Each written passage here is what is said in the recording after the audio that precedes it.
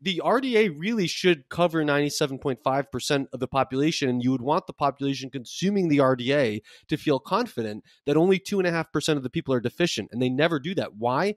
Because when policy was set in place, the concern was if we tell everyone that the mean intake of the population is a concern for all the nutrients, everyone's going to go to GNC or Walmart or whatever, and they're going to be buying boatloads of nutritional supplements. Their cabinets are going to look like yours and mine, and then then our problem's going to be everyone has vitamin A toxicity or niacin toxicity or whatever.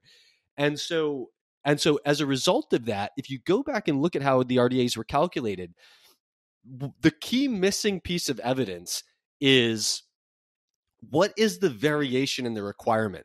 So in almost every case, they did not have any data on what the variation in the requirement was. So what did they assume? That one standard deviation is 10%.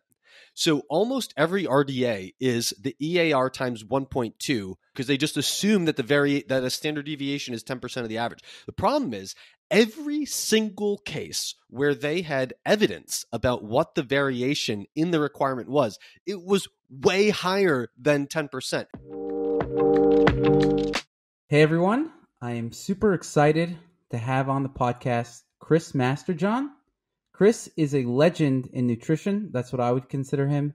Really, he's been around for quite a while, probably 20 years in the space, reading about nutrition, maybe longer. He could correct me if it's longer than that, but he's been reading about nutrition for quite a while, and he also then got a PhD in nutrition from the University of Connecticut and also served as a professor in nutritional sciences at actually the university that I went to. CUNY, Oh, wow. Brooklyn College.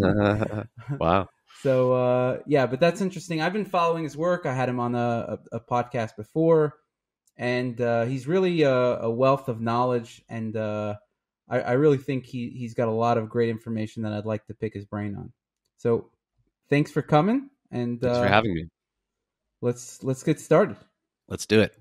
Okay. So first question, you do a lot of research on nutrition supplements. I want to try to get an understanding of what you take, and that's kind of going to, just enlighten me on kind of your worldview on different kinds of supplements. Sure. But yeah. Right now, I have a pretty limited supplement stack. So I generally take some desiccated liver capsules and some oyster extract capsules, which are kind of my multivitamin, if you will. And then I take a little bit of whole food vitamin C because I generally don't quite hit the target that I would want for vitamin C, fall shy a little bit of it. And then I take a vitamin K2 supplement because I have a genetic polymorphism that slows my recycling of vitamin K, and so I want a little bit extra of that. Currently, I'm not taking anything else, although I do have a cabinet full of all kinds of supplements. A lot of them are contextual or just in case. So I guess in the way that some people have a medicine cabinet, I primarily have like a if I'm getting sick cabinet.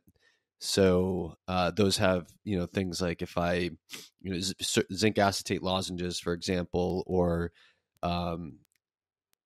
iodine rinses that I could use if I've been around sick people and I feel something coming on and things like that. And then I have a lot of stuff that I have been taking, but I'm not anymore because it's not relevant. So for example, 5 years ago, I went on a course of an antifungal medication that gave me a very severe twitching problem due to presumably mitochondrial damage that I got from it. And for a couple of years, I was taking beta-alanine and vitamin B6 because they were helping with my acid-base balance and with preventing the twitching problem. And I stopped them several times over the course of those several years. And generally, the twitching problem came back within a couple of weeks. And this year it didn't. So I haven't been taking those for pretty much since the beginning of the year. And I think that's just because it took a few years to heal the mitochondrial damage and I don't need them anymore. So there's been, probably many dozens or hundreds of supplements that I have taken in the past. But currently right now I'm in the process of biochemical optimization through lots and lots of testing. And I'm doing some experiments in what I believe is a mildly biotin deficient state. So the next supplement that I'm going to take is biotin, but I've been conducting experiments on myself in what I think is a mildly biotin deficient state for several months. And I'm going to complete my data collection by what will probably line up at the end of the year. So probably in January, I'll be taking a biotin supplement. Okay. It seems like me and you have a little bit of a different approach in this Sure. area where I go, balls to Kitchen the sink. wall on Yeah. this stuff. All right. It's like, I just like, okay, I'm going to throw everything I can at it. And I take one thing at a time in kind of like a high dose to see, do I notice what are the physiological effects, where it seems like you're approaching these things way more cautiously. Like before you take any supplement, you're doing, mountains of research. You're thinking about exactly Yeah, what dose. I should clarify something. So I don't know that that's necessarily true. The reason that I'm taking so long on the biotin thing is because my biotin intake is very high. It's got to be because biotin, the most abundant and reliable sources of biotin are liver and egg yolks, and I'm taking I go back and forth between either eating like 4 to 8 ounces of liver a week or taking liver supplements when I'm not getting that in my diet. And I religiously eat 3 to 4 egg yolks a day. So my biotin intake has to be in the top 95th percentile, but my biotin levels were in the bottom 10th of the range of the normal range, which really makes no sense. And because this is so anomalous, I think I might have struck what is the explanation I've been searching at for the last 20 years, which is why, when I went vegan, did I wind up basically going psychotic with severe neurological problems that completely disappeared when I started eating a diet with a lot of organ meats. So I've long suspected for 20 years that I have some kind of genetic defect in recycling or synthesizing something that is not found very abundantly in plant foods, was not in the supplements I was taking at the time, and is very abundant in organ meats, or if you will, in a diet that rich in liver and egg yolks. And because I think that I might have found what might be a biotin transporter defect, and actually the when I do take this biotin supplement, I have these lab tests ordered. I just haven't done them yet because I'm trying to collect other data. What I'm going to do is I'm going to go in and get my biotin tested before and 1 hour after taking a biotin supplement to see what the absorption is. So it's really more that because I believe that this might explain the last 40 years of my health history and might be the thing that I've been trying to figure out for the last 20 years, that I've kind of stopped everything and decided to take a much more data collection heavy approach than usual. Because if my hunch is right, then I really want to exploit the knowledge that I can gain about this to the maximum. So if you caught me a couple of years ago, I probably would have been doing something somewhat similar to you. So like when I was dealing with the twitching problem the day that I took terbinafine 5 years ago, That was the the same day, antifungal. that's the antifungal. Same day, I had the worst twitching problem that I ever had in my life, with the large muscles of my thigh were just like, Was that the first and time you took it? yeah, It happened, and then yeah. and you stopped taking it, or you continued? No. I kept taking it because I had so the I was at the time I was in a small Brooklyn apartment, and it because my bedroom window had a fire escape in it, it was illegal to put an air conditioner in there. And so I started sleeping in the living room because the one window that it was legal to put an air conditioner in was in my living room, and I didn't have a powerful enough AC system to make that cool my room. And so because I was sleeping under the air conditioner, and also turned out that I didn't really notice it at the time, but the windowsill had severely chipping paint. And so it was blowing paint dust that turned out to be very high in barium, which interferes with potassium handling, basically on top of me all night when I slept. But then it also turned out that there was a very severe black mold in the problem in the place. And one of the places that was really severely overloaded with black mold was behind the shower wall, which what happened to be also the other side of that wall was the one that I was sleeping under. And so during this time where I was basically had like severe barium toxicity and mold toxicity, I developed a very bad fungal infection. And like it was like aggressively like trying to take over all of my skin. And so the terbinafine was the only thing that was stopping it from getting worse, and I could see its effect in real time. And in fact, I was actually asking the dermatologist to give me enough to take 2 a day, and she wouldn't. But hold on. The point that I wanted to make was, when this happened, I was like, well, this is probably an electrolyte issue. Which electrolyte works? And so, I just took a bunch of calcium and it didn't do anything. I took a bunch of sodium and it didn't do anything. I took a bunch of magnesium and it didn't do anything. And then I took a bunch of potassium and it stopped. And so then, I realized within a day or two that I could largely make the twitching problem go away if I got 5 grams of potassium a day. And that would take care of 80% of it. The other 20% I could get rid of if I cut out acidic foods from my diet. So it was an acid-base issue that was, much, much worse affecting potassium than any of the other electrolytes. And that, because I had like 95% cured it within a day, that's part of the reason that I kept taking it. But my point is, that's probably more in line with the type of thing that you do now, which is like, hey, I'll try this thing and see what it does. And then, pile on the next thing once you make a conclusion. Interesting enough, biotin is one of the nutrients that can control fungal infections, if my memory serves me correct. But now I believe that that the reason that I was vulnerable to the fungal infection was because I was biotin deficient. And in fact, one of the key signs of biotin deficiency is conjunctivitis. And it's interesting that around the same time I was in a bar and I had I was just drinking one drink, standing in a crowd of people, and there was some live music, and I felt like a piece of dust go into my eye. And I woke up with the most severe conjunctivitis where I had so much light sensitivity that just to get the phone number of the ophthalmologist was like hell, because I was like squinting my eyes, like trying to block the screen light from hurting my eyes while I'm finding the phone number.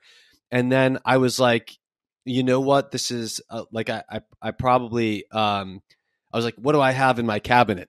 So I went and I took like 70,000 IU of vitamin A, which is also important for controlling fungal infections. By the time I went to the ophthalmologist, it was all gone.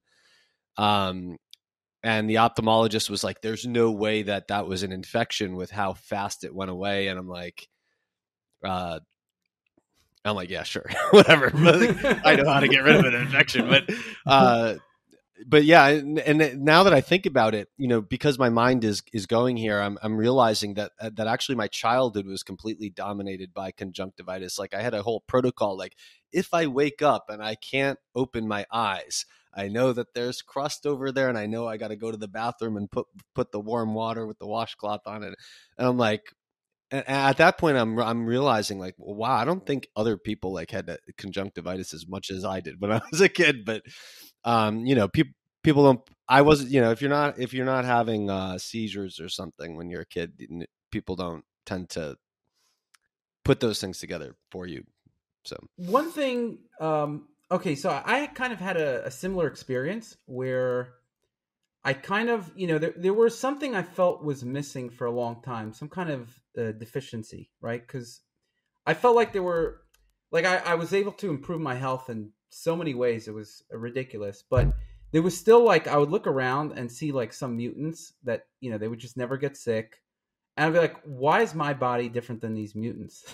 Right? Like, why am I not a mutant, right? They could sleep like 5 hours and they feel fine the next morning. Not that they feel necessarily great or whatever, but they feel fine. Like if I slept 5 hours, I'd be like, that's it. I'm done for the day, right? Call it quits. And so while I was healthy, even you could consider very healthy from a normal standard, there were also other things that were an issue. For example, I had a skin fungus. It wasn't severe, but like a minor skin fungus, tinea versicolor, which is very common. I think like 10% of the population have it. But it's like, why do I have this? And you get idiopathic, right? And nobody really knows why. And I felt like, I just felt like my immune system maybe could have been improved, right? There was room to improve on my immune system.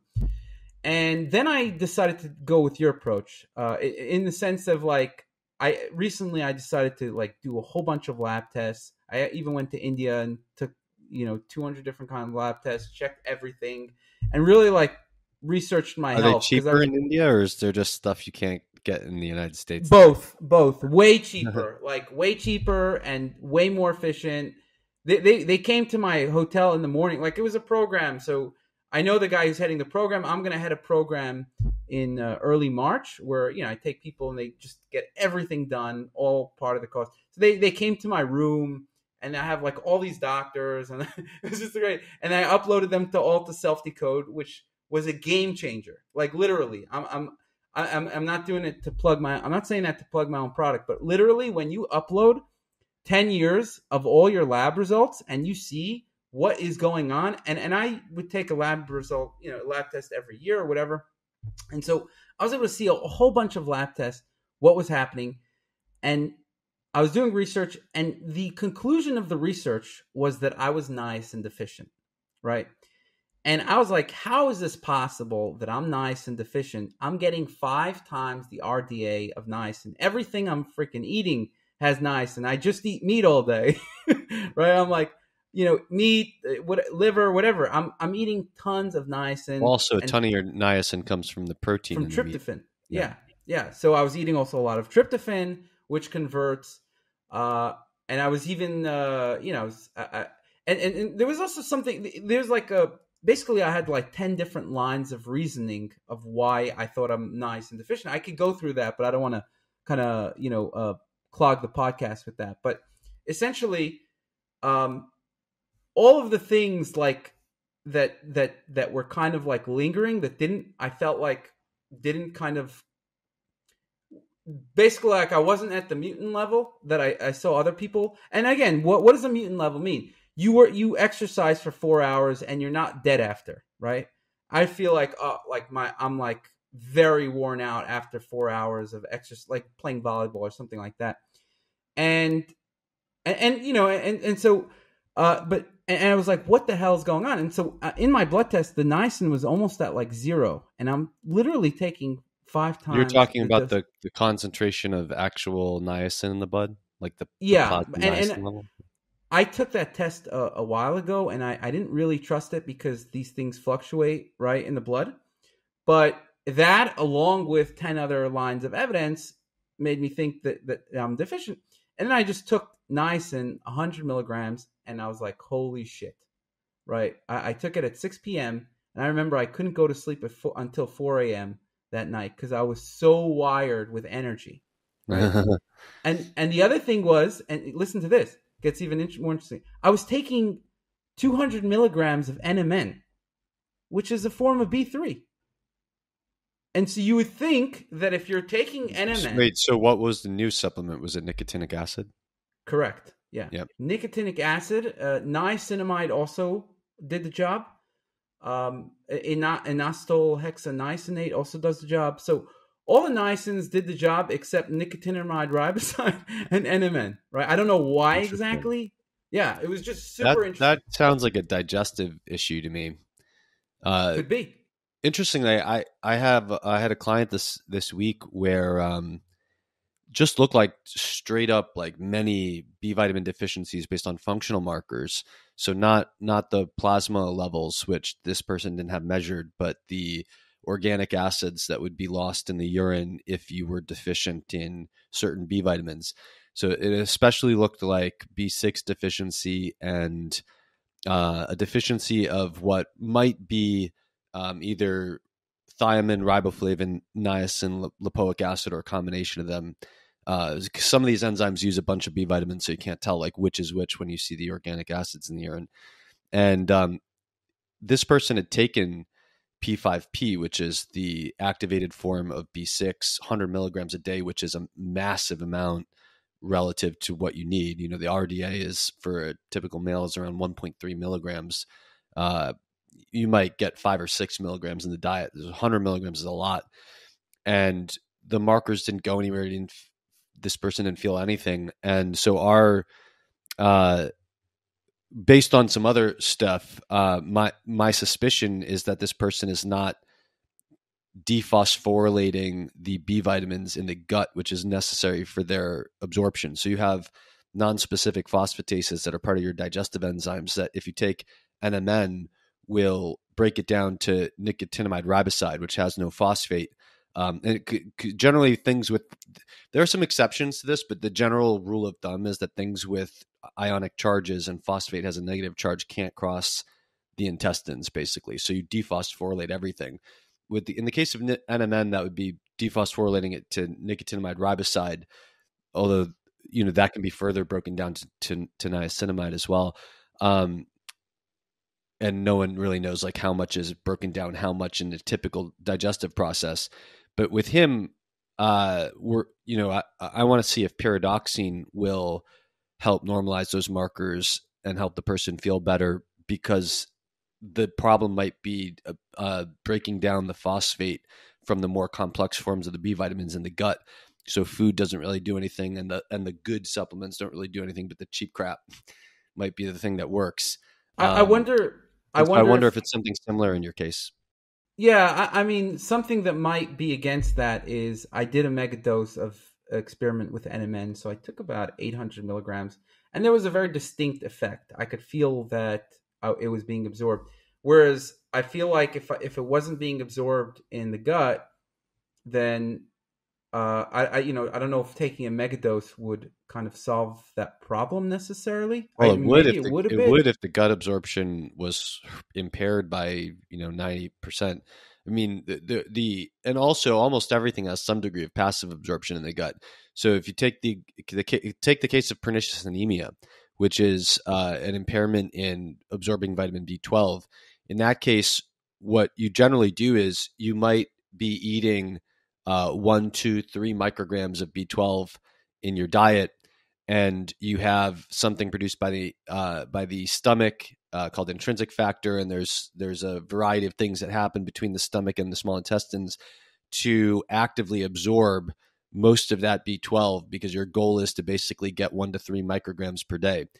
And if you have an impairment in that absorption, you'll get pernicious anemia. So you eat all the B12 you want and it doesn't get absorbed. However, although they typically treat B12 pernicious anemia with B12 shots, you can simply take 2,000 to 3,000 micrograms orally, and it will cure almost anyone with pernicious anemia, because you get 0.1% passive absorption of the dose, which means that it's not part of the active process. It's just that a high enough amount of anything is going to slip between the intestinal cells, basically.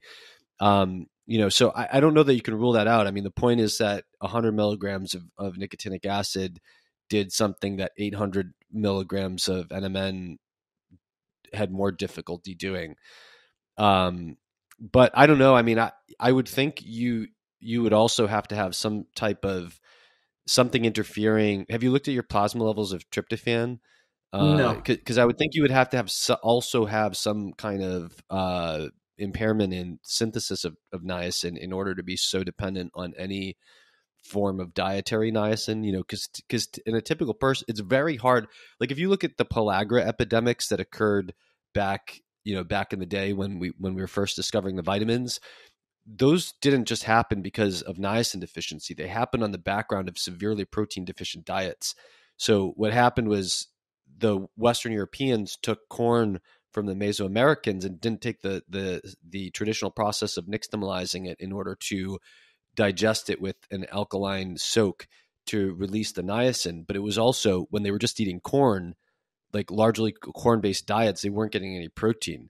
So if you're eating a lot of meat, you should be synthesizing your own niacin. So I think you have to have kind of like a double hit of something in order to be kind of dependent on taking nicotinic acid in order to get normal niacin status. So one of the interesting things with niacin, basically there was there was one thing that I always felt was the best for reducing my food sensitivities, and that was butyrate, mainly in the form of resistant starch.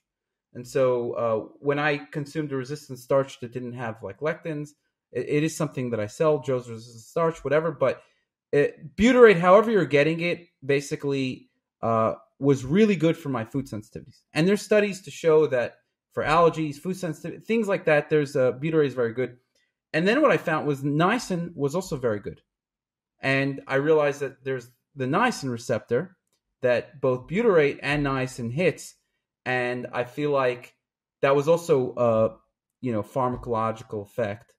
So there was kind of like all these things that came together. Another interesting thing was Bell's palsy. They say that it's idiopathic, and I had it when I was 13.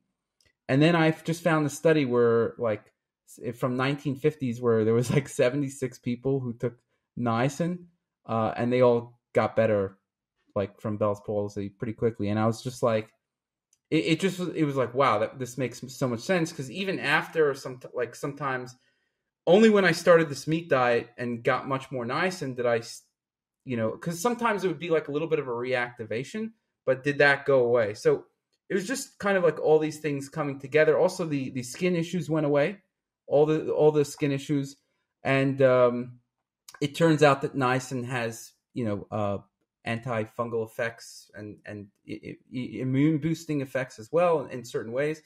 So all that was really interesting, and so I kind of stopped believing in the whole RDA thing.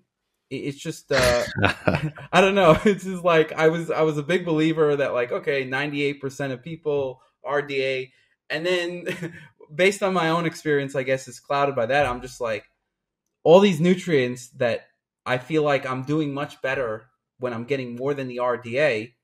It's like, what the hell is going on here? You know what I'm saying? Well, yeah, I mean, the RDA is the theory behind the RDA is that it is adequate for 97.5% of people and inadequate for 2.5% of people. That's the entire point of the RDA. So, the RDA itself predicts that 2.5% of people will have a clinical deficiency on the RDA. Yeah, but So, that's healthy people. But now everybody's got some kind of problem too. no, it's assuming that there's a distribution of health and disease in the population, and that 97.5% of people are gonna fall within that without respect to their health. I mean, I do think that there's a lot of problems with how the RDAs were designed, and a lot of it depends on who was running the committees. So if you look at the RDAs for the majority of current RDAs were done all at a very specific period of time, some 20-ish to 30-ish years ago. And there have been some recent ones. So, for example, the potassium and sodium were just updated in 2019, and then 2010, the calcium and vitamin D were updated. But most of them are from before that period of time. And you can see how who's in charge of the committee is determining how they make them, right? So, like, currently, evidence-based medicine is the trending kind of approach. And so, what they did with the most recent potassium studies is potassium RDA, or there is no RDA for the potassium. They set an AI, which is what they have when they don't have enough evidence. But they basically reinterpreted all the old evidence, where in 2005 they had set the AI for potassium at 4.7 grams a day, on the basis that there were some people who had salt sensitive hypertension who needed 4.7 grams a day to be able to tolerate salt without a rise in blood pressure.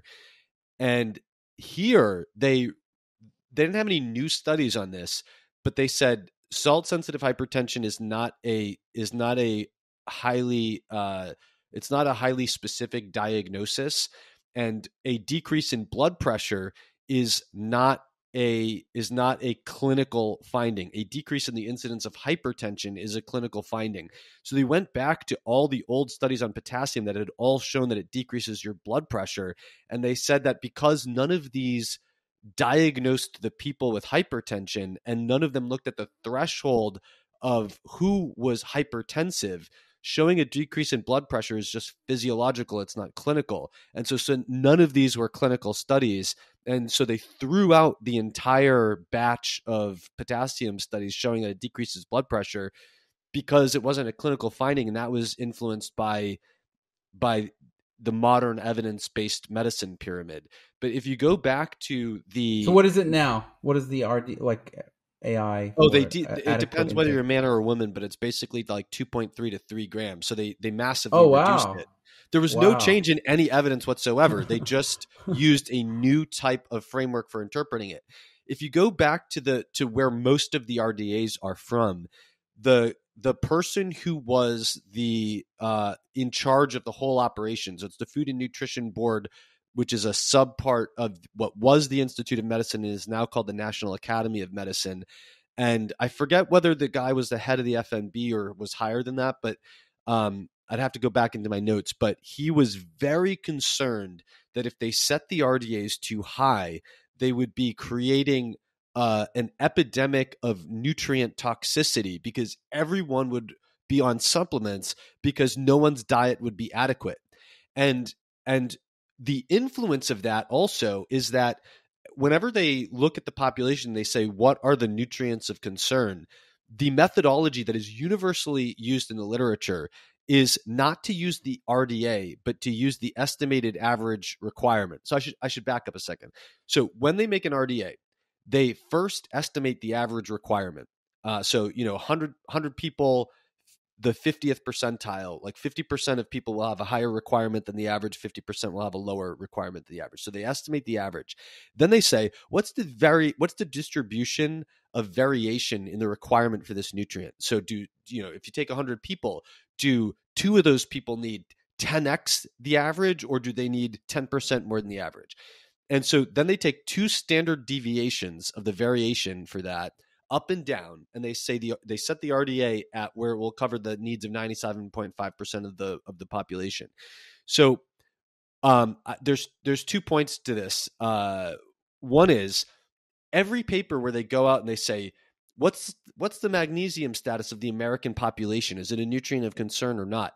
They don't look at the RDA, which covers 97.5% of the population. They look at the EAR, the estimated average requirement, which is only designed to cover 50% of the needs of the population. And they say if the mean intake of the population falls below the EAR, the average requirement, then we have a problem. If the mean intake falls above the EAR, we don't have a problem. And this is pseudo mathematics, okay? So because if the average requirement for something is being met by the mean intake, that means that 50% of people are consuming more than the average and 50% of people are consuming less than the average. The only way we don't have a problem is if all the 50% of people who are consuming less than the average are the same people whose personal individual requirement is less than the average. But why on earth would you assume that? Right? So the RDA really should cover 97.5% of the population, and you would want the population consuming the RDA to feel confident that only 2.5% of the people are deficient, and they never do that. Why? Because when policy was set in place, the concern was if we tell everyone that the mean intake of the population is a concern for all the nutrients, everyone's going to go to GNC or Walmart or whatever, and they're going to be buying boatloads of nutritional supplements. Their cabinets are going to look like yours and mine, and then then our problem's going to be everyone has vitamin A toxicity or niacin toxicity or whatever. And so as a result of that, if you go back and look at how the RDAs were calculated, the key missing piece of evidence is what is the variation in the requirement? So in almost every case, they did not have any data on what the variation in the requirement was. So what did they assume? That one standard deviation is 10%.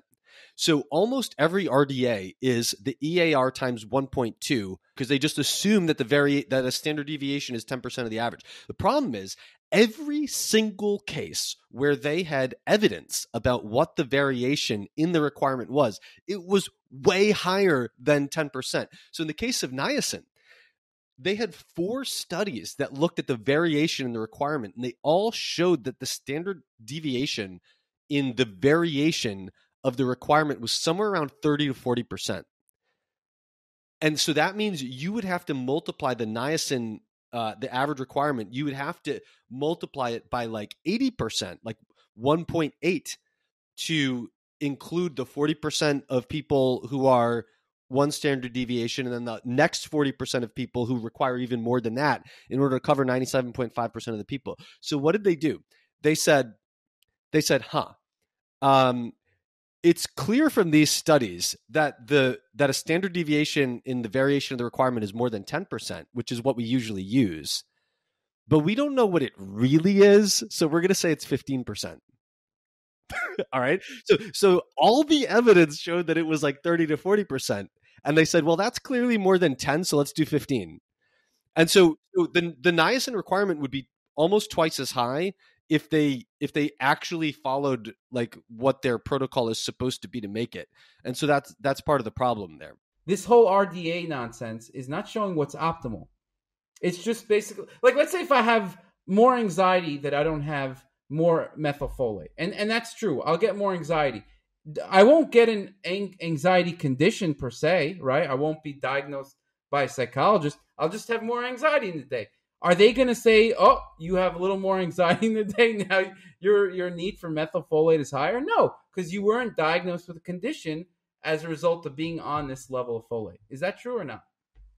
That's true, and I think the wildest example of this is the recent RDA, or they don't have an RDA for either sodium or potassium, but the recent so the RDAs and all the other numbers they come up with are called the DRIs, the dietary reference intakes.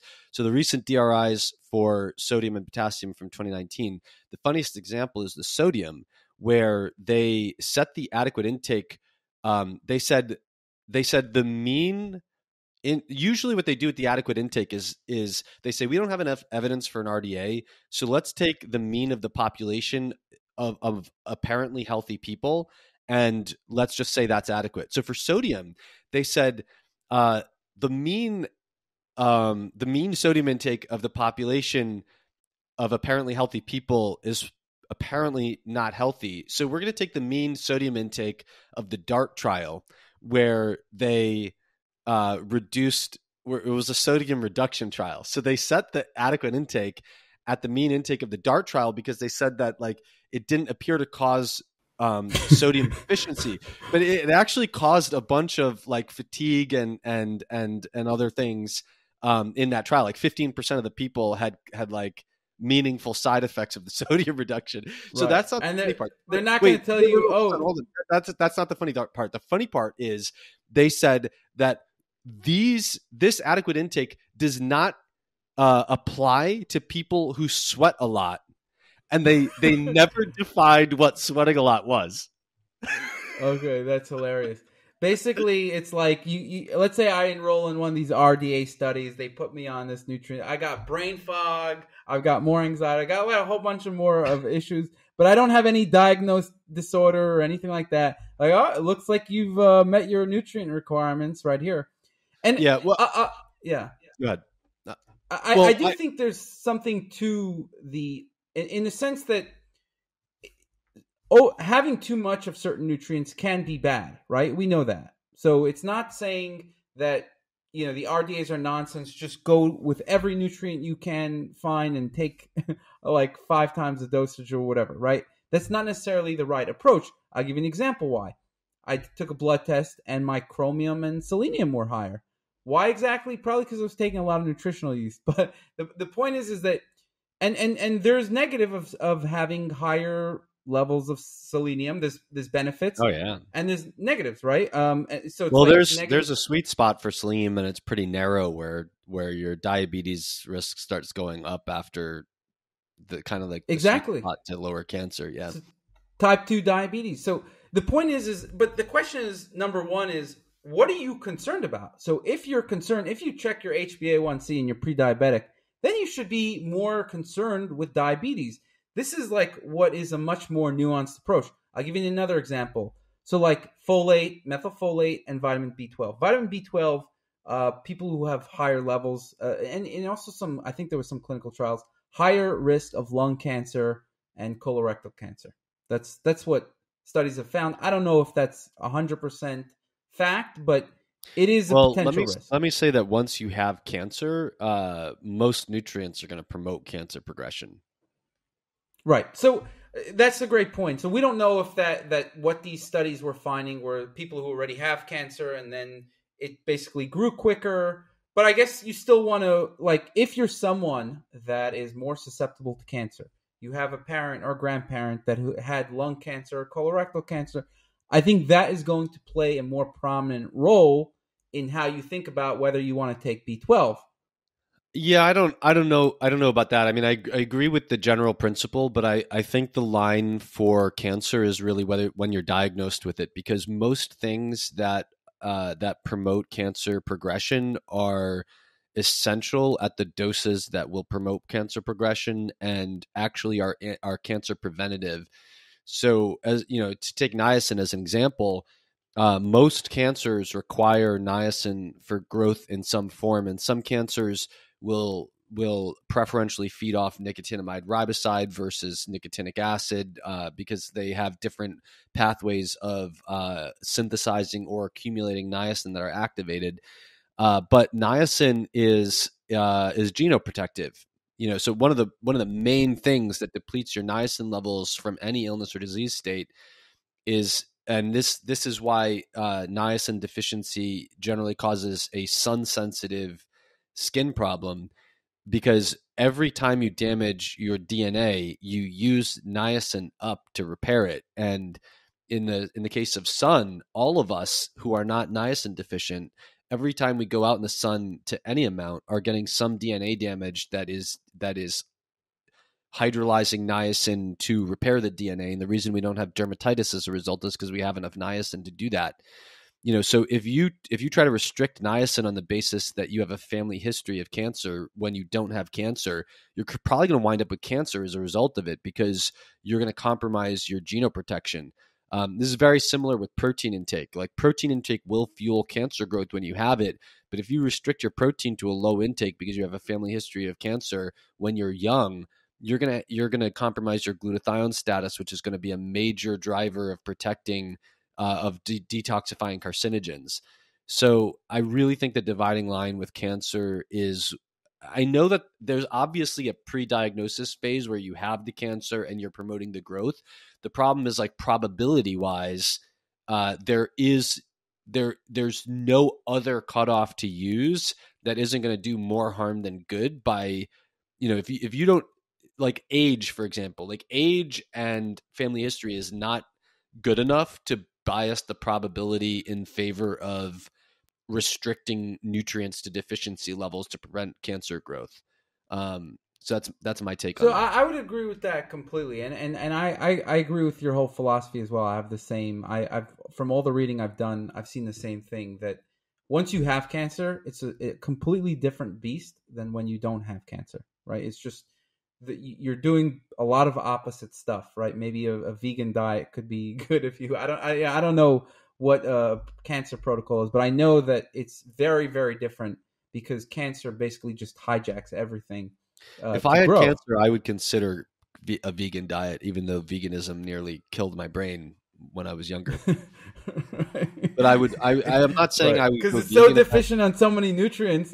you know, yeah, I'm not saying I would go vegan if I had cancer, but I would be right. doing a lot of research, and and a vegan diet would be on my list as something that I might consider using. Because I do think, you know, a lot of people are interested in, like, fat versus carbs for cancer, and I think it really misses the point, which is that fat and carbs can equally be used for energy. And I know that there is a lot of research on how cancer cells have their fat oxidation compromised, but there are also heterogeneous populations of cancer cells where if the majority are carbohydrate dominant, there are some hiding there that are fat dominant. And Daryl Edwards was a big proponent of the ketogenic diet for his sister, and she had cancer and she got better on the ketogenic diet, and then all of a sudden she got tremendously worse and she died. And that doesn't mean that the ketogenic diet killed her, but he felt guilty about putting her on the diet that he thought would help her when she still died. And so he did a lot of research into this, and now he basically is like has been presenting about this for the last several years, which is basically that there are cancer cells that can burn fat for energy. But the thing is that any cell needs protein to grow, because protein provides basic amino acid building blocks that you can't make proteins without protein, right? So it protein is really sort of like the universal restrictor. Protein deficiency will compromise the growth of any cell. So I do think, because you can't make proteins out of anything else except amino acids. You can go on a low carb diet, and if you're meeting your caloric needs, your cancer cells can burn fat, or your cancer cells can burn carbs. Even if they're compromised, it's not like there's no cancer cells that can't burn any fat, and you might cause selective pressure to make a fat burning cancer in that case, but you can't cause selective pressure to make a cancer that can engage in a massive amount of protein synthesis to make new cells when there's not enough protein available for that. So I think some of these nutrients that are just involved, and folate is another one that's just straight up needed for DNA synthesis. Like, you can't duplicate cells if you don't have enough folate, period, end of story. And so I think if you have cancer, probably the ideal diet is going to be something that restricts the things that are absolutely critical to the growth of any cell, and that will probably come at the risk of compromising the growth of your own cells. But when your priority is responding best to the cancer treatment, that's probably going to be what helps. And a vegan diet is generally going to be very low in protein, very high in folate. So, I would probably be doing some kind of modified low protein diet that isn't entirely vegan, because I would be wanting to, get my nutrient bases on other things. But all of this requires research, of course. Like, there's just no randomized controlled trials of all these different dietary permutations for the prognosis of cancer, but we need them.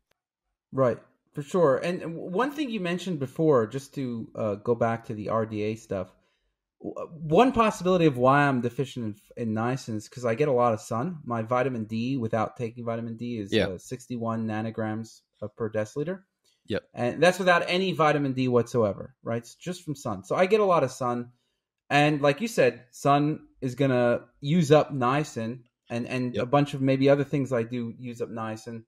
But are they doing these studies in New York, right? Like Minnesota, right? Like, where it's just, I think the takeaway is that there's so many permutations and combinations, and they're really only looking at if you're getting some kind of noticeable disease over a short period of time, rather than are you optimally healthy? Well, I think that the RDA, the DRIs, which is the sort of generic term for the RDA and everything related to it, I think they over time have generally reflected whatever the state of the science was. And it's long been a criticism of them that they were focused on deficiency diseases rather than health. But even if you go back to like the 90s and 2000s, their metrics really had evolved a lot from deficiency science towards biochemical optimization. And so if you look at the RDA for vitamin C, for example, that's set on what is the largest amount of vitamin C that you can get that will increase the vitamin C in your lymphocytes and help them ex vivo fight off pathogens without getting a disproportionate loss of the vitamin C in your urine. So it really is kind of a proxy to try to understand what would best support immune function. And but you don't that's know because all the other things vitamin C is doing that they're not checking for. Well, they also cross-referenced it with like epidemiological studies on the plasma levels that are associated with reduced risk of heart disease and cancer and so on. But I mean, my point is that the vitamin C requirement has absolutely nothing whatsoever to do with scurvy, and is set based on what they had available to them at the time that would lead to the most efficient reduction of the chronic disease burden. And this is 20 or 30 years ago. So, the criticism that the RDAs are based on deficiency, like clinical deficiency, is sort of like a relic of a way earlier time of the RDAs, going back way before the 80s and 90s. And And if you you think look that at, was a good approach? I think there's plenty you can criticize about them, but I think it's better than setting the RDA to prevent scurvy. And I don't think I think that the RDA, if I were to set, well, my vitamin C target is higher than the RDA, but there's not a lot of good evidence for setting it way higher than it is. And if you look at like immune function, right? So basically the current RDA for vitamin C is basically set based on immune function. The only data that really support a higher level of vitamin C is in people who are undergoing a massive amount of extraneous stress. So like the clinical trials, if you just look at meta-analysis for vitamin C in the common cold, what you'll find is that all the trials that were done in normies found no benefit of vitamin C over and above the basic intake. And the trials that as a category consistently show a prophylactic effect of vitamin C supplementation, reducing the incidence of colds, are people who are doing things like military prep procedures in the Arctic and stuff like that. So it's like people who were doing or marathon runners and skiers also. It's like people who are engaging in a way above average, kind of like elite athlete level degree of strenuous physical activity under extreme conditions, is basically the people who would benefit from more vitamin C. And those trials use doses between 250 milligrams a day and 2,000 milligrams a day. None of them compared doses head to head. And the lower doses didn't show any inferior benefit than the higher doses. So really what that says is like the average person for immunity probably needs the RDA for vitamin C or thereabouts. But a lot of people who are under more stress could probably use something closer to 250 milligrams. But even if you go up to like my range is kind of like, you want at least 150 milligrams, you could go up to like 400, because if you look at the studies on how much vitamin C can you supplement with to actually get more vitamin C in your system, you really can't get more vitamin C in your system higher than taking 200 milligrams twice a day, which is like a 400 milligram average across the day. And when you do take higher doses than that, you basically don't get any higher plasma levels of vitamin C. You don't get any cellular levels of vitamin C increasing. You just wind up with a bunch of oxalate in your urine. And so I'm not saying that there's no merit to higher doses of vitamin C, but the wherever the merit is not it's not within the sort of normal distribution of concern for the average person. It's even like with COVID, like even in the ICU, there's two trials that were double-blind, randomized, controlled trials in ICU patients with COVID that found a benefit of vitamin C supplementation. One was high-dose intravenous vitamin C with many grams a day, and the other one was 500 milligrams of vitamin C orally, and they both gave similar results, right? So what that means is like even the ICU COVID patient, maybe they're going to benefit from 6 grams a day of IV vitamin C, but probably actually they just need 500 milligrams. The only place where it's very clearly indicated that you would want high dose intravenous vitamin C is in sepsis patients, where they literally need high dose intravenous vitamin C to get their plasma levels into the normal range. So these are people who are just consuming massive amounts of vitamin C, but like if you look at the distribution of requirements, most people are pretty close to the RDA, and the edge cases where you want to be really far from the RDA is basically limited to sepsis. I just want to interject here that all the nutrients that we were talking about and way more, including everything from all the B vitamins, vitamin A, vitamin D, vitamin K, selenium, chromium, copper, choline, carnitine, thiamine, niacin, biotin, iodine, riboflavin, folate, zinc, vitamin K, all that stuff is in Self-Decode, where you can look at your predispositions. So it's very important to look at your predispositions to see what are you more likely to be deficient in. And then you can look at your lab test to see what are you actually deficient in. in my case, they lined up pretty good. So I found out I was deficient in vitamin K, zinc, folate, riboflavin, and iodine, and those were all accurate. So for me, self-decode said that I needed more zinc. And when I looked at my blood test, I was extremely deficient in zinc, even though I was eating all animal food-based diet. So I was eating as much zinc as you can get in a diet, and I'm still deficient in zinc. And I was also eating a fair bit of vegetables. And again, so you really have to look at your genetics, because these RDAs, the recommended daily allowances, they're not relevant for a lot of people. There's going to be a couple nutrients that you just need more of, and some that you might even need less of. There's certain nutrients that I was never deficient in, or even close to being deficient in. An example of that is vitamin A, or vitamin B6, or selenium, or chromium. And, self-decode said that I didn't need extra of these nutrients. And when I tested them, actually, I had higher levels of selenium and chromium. And so I really recommend checking out self-decode. That's selfdecode.com, and getting a plan where you can look at all your genetic predispositions, including many other things that's included. We have 250 reports, a whole lab analyzer, a symptom analyzer. It's just, it's a massive platform. I think you'll really love it.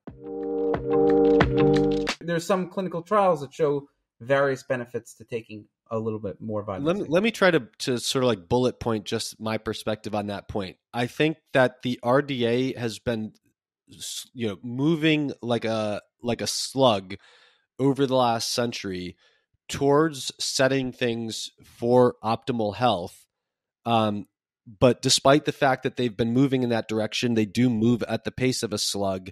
And you and I, in our analysis of the literature, are going to find a lot of nuances and a lot of reasons why a lot of people would want to go above the RDA in certain situations to get to optimal health, because we can move faster than they can.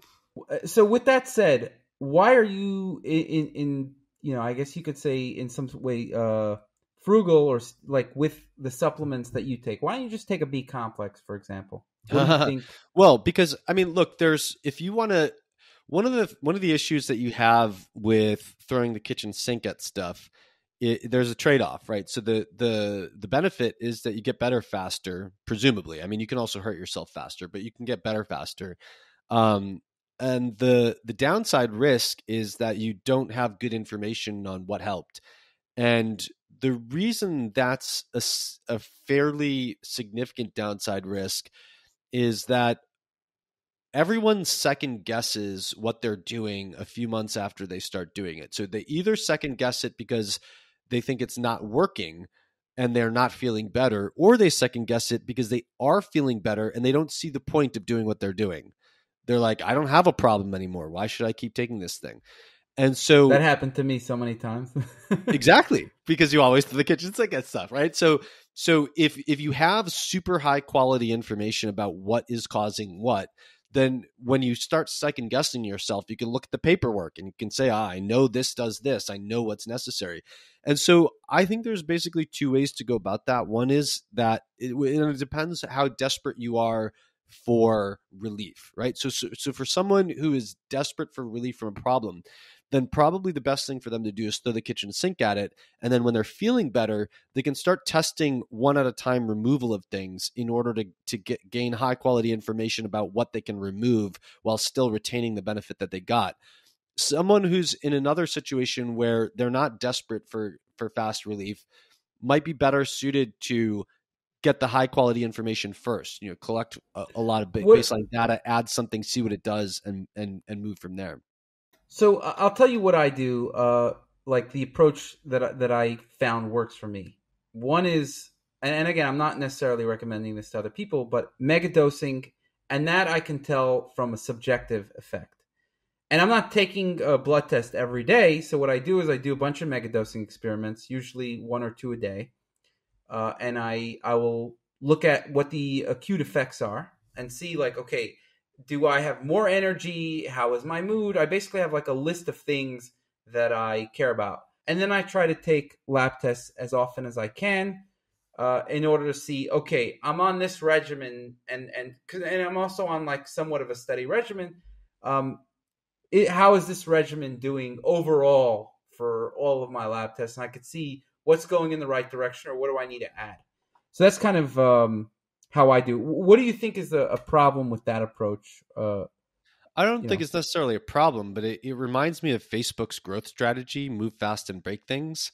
And it basically just strikes me as sort of like, um, like if you were a startup and you had like this big influx of venture capital, you would just like start 1,000 projects and then use an AI machine to try to figure out, like, just analyze this massive amount of data and then come to some conclusion, like vary it. And I guess, if you look at Facebook, the problem is they have a lot of legacy code.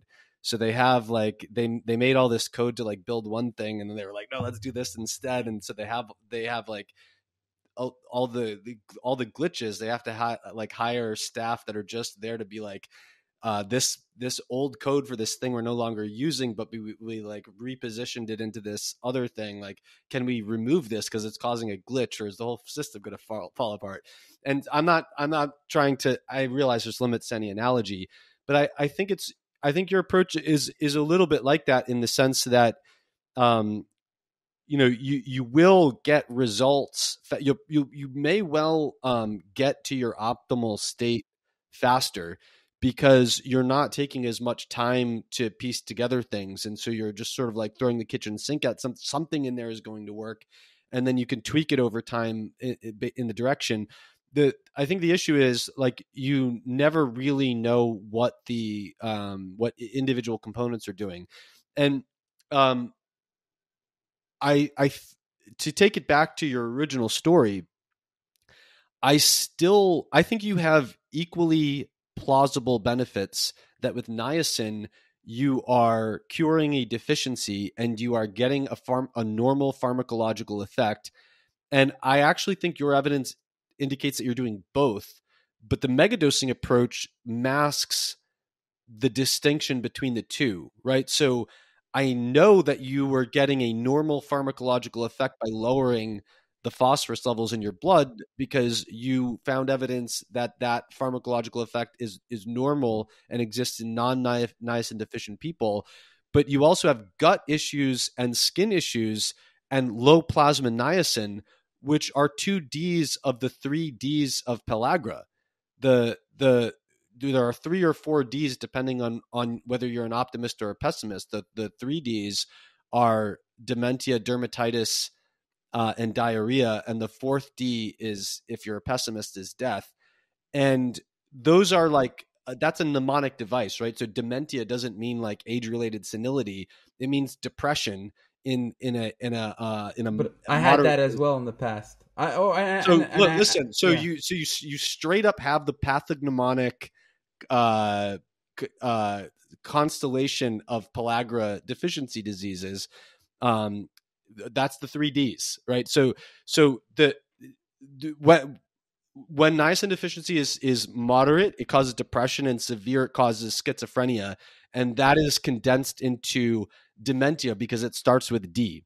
Um, because depression doesn't include schizophrenia, right? So they took dementia to start with D.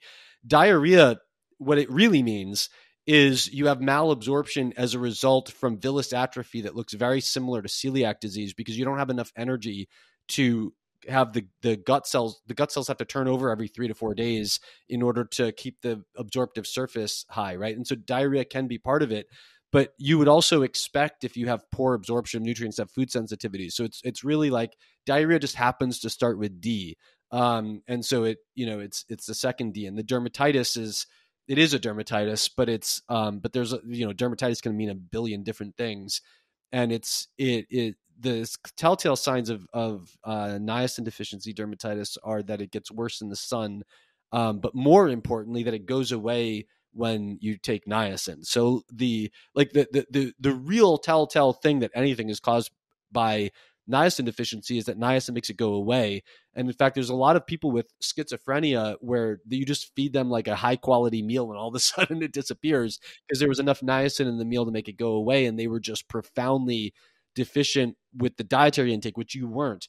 But the problem with just throwing a megadose in and seeing if it feels better is, it still seems like awfully suspicious that you probably are, without niacin supplementation, actually deficient rather than just someone who would benefit from a pharmacological dose of niacin. We don't know that. And I think it would help to know things like that. And maybe it won't help now because there's no harm in taking 100 milligrams of niacin and it's just part of your protocol. But there could be many other examples where you would want to know. I'm not saying your approach is wrong. I'm just saying that the trade-off is that there are some of these more granular pieces of information you're not going to capture because it's hard now to go back to a previous state of niacin deficiency and then see what just taking enough niacin to bring your plasma into the normal range does. So you're probably not ever going to do that unless you get, just so hungry for that information that you're willing to put yourself through that. Whereas you could have collected that information kind of fast if you were like, well, let me see what dose of niacin. So what I'm going to do, for example, is if my biotin is 10% of the normal range when I'm eating in the 95th percentile biotin intake, the real question to me is I've ruled out biotinidase deficiency, which is a deficiency in the enzymatic recycling. So if I'm right that there is a defect underlying here, it might be a lot scarier than it sounds because it might be a biotin transporter defect. And if it's a biotin transporter defect, then that means that the 10%, the bottom 10% of the reference range might be grossly overestimating the biotin status of my cells. Because if the transporter defect is compromising it going from my gut into my plasma, then that means the biotin, that transporter defect is also compromising it from going from the plasma into my cells. So that means that my cells might be in the bottom 1% of the biotin range. And then that's enough because of everything else that I know. I'm able to handle my health being quite well in that case. But that's if something like that is going on, I want to know about it. And so what I'm going to do is I'm going to test my absorption of 100 micrograms of biotin, and if it's normal, I'll go back to the drawing board trying to figure out what the problem is. But I'll just start supplementing with biotin. But if it is deficient, then I want to see what dose of biotin do I need to just bring myself up to normal. Part of the problem is that I'm not super convinced about this, but there is an argument in the literature that there's a pharmacological effect of high-dose biotin. I mean, apart from the fact that high-dose biotin can throw off all your labs and give you false results on like dozens of different labs, I don't just want to keep it under what's going to throw off all my labs. I also want to keep it under what might have some pharmacological effect because I want to see what does the nutritional effect do, because I want to know if I'm really missing the nutritional effect as I think I am. But I also want to reiterate that I wouldn't be spending months on this if I didn't think that this was the sort of holy grail of what I've been trying to figure out for 20 years. So, that's the only reason that I'm spending months instead of weeks on this. Right. So I think to sum up what the approaches are, you're treating this more like a scientist. You're like, I want to figure out. Oh yeah. And I'm treating this more like a biohacker. I'm just like, all right, that's fair. That's it. Like an entrepreneur. I'm going at it the entrepreneurial route. You're going at it the scientist route. I 100% agree with that. And then I would add to that what most of the stuff that I'm doing now is not about going slow with the biotin. It's about studying what is happening to me in the biotin deficient state. So my hypothesis has been that if I'm biotin deficient enough on a cellular level, I should be able to show that carbs increase my ketones. And so I spent weeks doing a randomized controlled trial on myself, showing that if I fast till 4 p.m. and then I eat 30 grams of carbs from rice, that my ketones go up after that. Whereas if I don't eat the rice, they don't go up. And now I'm trying to look at another thing should be in a normal person, protein intake does not affect glucose tolerance, co-ingestion of protein. So if you give 75 grams of glucose and you give 40 grams of whey protein, you get the same glucose curve as if you just take 75 grams of glucose with no protein. In a biotin deficient state, I believe that protein would protect you from the glucose intolerance induced by the biotin deficiency. So I'm doing a randomized controlled trial of myself taking dextrose powder with or without whey protein. and it takes a while to figure out like what the right dose and stuff like that is. And so I'm approaching this more as even more as a science experiment than I had initially let on, and that's the main reason that it's taking a while, is because. But listen to this: if I do randomized control trials on myself, those can, it doesn't prove anything about what happens outside of myself, but it allows me to study things that are that would take like years or decades to sort of mobilize the amount of money funding into a university to fund a study to see whether it does that in 12 people instead of in me, right? Whereas I can just choose to do this right now. So I think to the community, to the biohacking community, I think it's super useful to know that, it matters to your glucose tolerance whether you eat protein when your biotin is in the X% of the normal range. Like, why wouldn't you as a biohacker want to know about that? And that's something that I think would be even useful for you to know, even if your biotin's not at that level and it's not an issue for you. That's something useful to know when analyzing a ton of lab data, that like biotin, once it falls to this level, will alter your glucose handling in this and that way.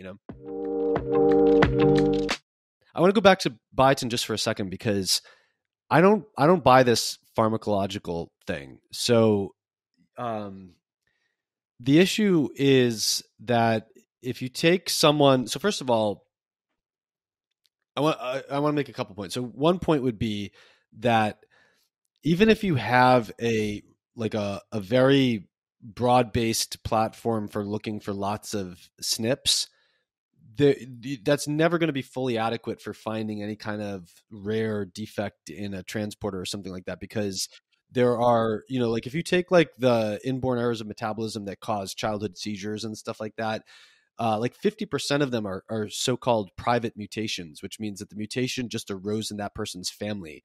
And so it was like their parent was like the first homozygous person or whatever. And and so Rare that's genetic variants, and yeah, it's assumed that everybody probably has, like, on average 5 genetic variants that you have that nobody else has. 5 mutations. It just well, right. So this is the problem. Like these so-called private mutations that lead to so-called severe inborn errors of metabolism. The framework that has been used to look at those is that if you didn't start having metabolic catastrophe that put you into the emergency room when you were 1, and instead had it when you were 7, it is benign. Right? They literally call it benign and late onset, because you didn't have your first seizure until you were like 7 years old.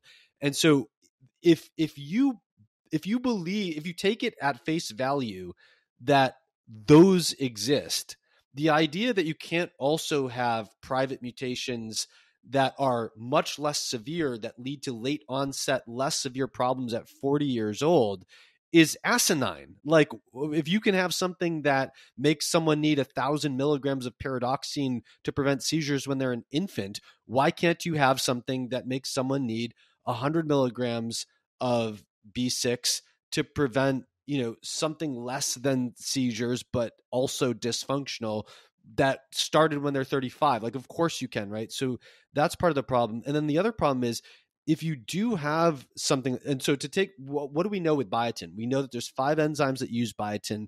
There's 1 or 2 transporters for biotin, and there's an enzyme that puts biotin into the 5 enzymes that use it, and there's an enzyme that when those enzymes are broken down, it recycles the biotin, right? So there's this collection of biotin disorders. All of these respond to high doses of biotin, and the reason can vary from the enzyme that uses it has a low affinity, so needs a very high concentration to normalize, to the transporter is defective, and so you need a very high dose just to get normal levels, right? And so let's say that, but if you take those, like, let's say you find someone who's 7 years old who has some kind of metabolic catastrophe, and there's all kinds of measurable things wrong in their urine, and you give them high dose biotin, it generally takes months for all the markers to normalize.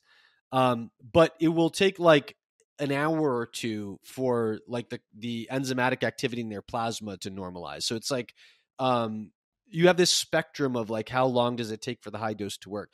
Let's say someone is profoundly biotin deficient for a dietary reason, or because, whatever. It could be a transporter issue or it could be a dietary issue, right? If you give them the normal dietary dose, just by analog to that situation, it is probably going to take months for their metabolism to fully normalize. Whereas if you give them a high dose, you're going to saturate the system much more quickly. The absorption and utilization of high dose is very high, right? So if you let's say what you need is your true need is 300 micrograms a day, and you were getting 200 micrograms a day. If that was the only problem and it persisted for 20 years or 30 years, it could take you months to get the benefit of adding 300 to bring your total up to 300 micrograms a day, and you might achieve that same benefit way faster by bringing up to 1 milligram a day. So it's not clear that's a pharmacological effect. And similarly, you can find case reports of, I have a case report of taste disorder. It was like someone's surgery they couldn't taste anything after their surgery. And so they put them on 5 milligrams of biotin, and taste started coming back. They take it down to 1 milligram. It starts going away. They take it back up to 5 milligrams. It starts coming back. Then the person is cured from it. Is that a pharmacological effect of the biotin, or does that person have, a 30% decrease in one of these transporters or enzymes that never manifested until their body went into enough stress from that surgery?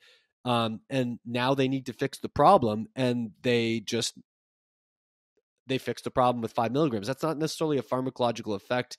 And so I think if you talk about this, like move fast and break things versus be a scientist about it, I think the benefit of the science experiment approach is that you might find the answer to this. You might not care about the answer to the question, but you might find, if you test for it, that you have a genuine nutritional deficiency because you have a genuine alteration in your basic need for something.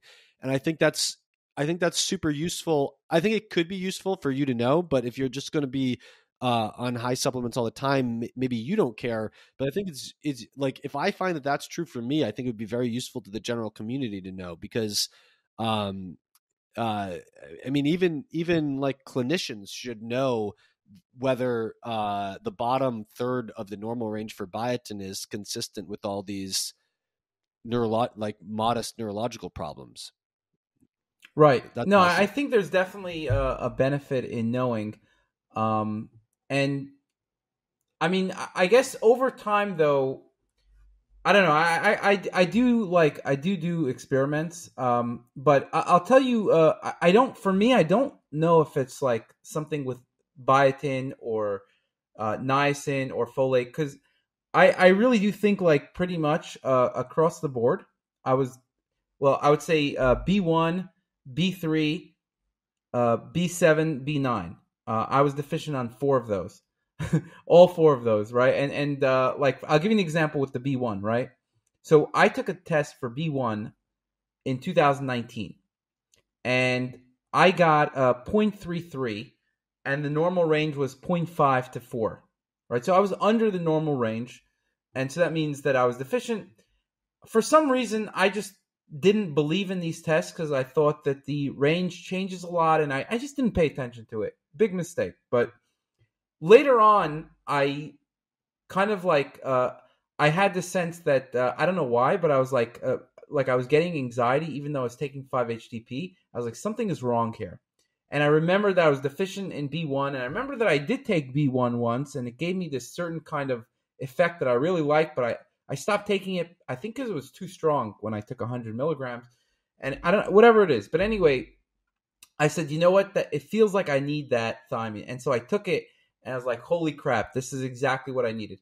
Anyway, fast forward to October 2022, I retook the test of B1, and it actually found that I had 1.77. So not deficient. The range is 0.5 to 4. I used to have 0.33, and I was taking about 10x the RDA of B1. So it's taking even more, maybe 50. I don't know exactly, but it was like Wait, when it 25 was low, milligrams. or between when it was low and when it went to what it's now?